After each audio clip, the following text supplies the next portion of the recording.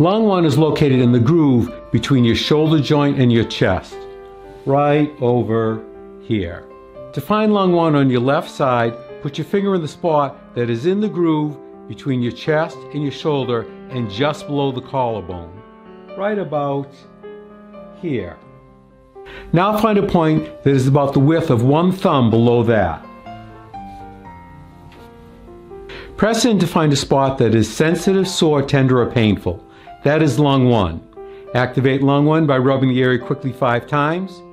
Take a break for a count of 5 and repeat 4 more times. It might look like this.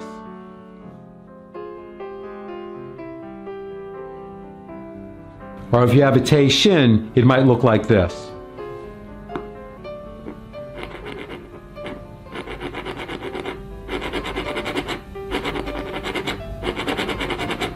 Now, find and activate lung 1 on your right side.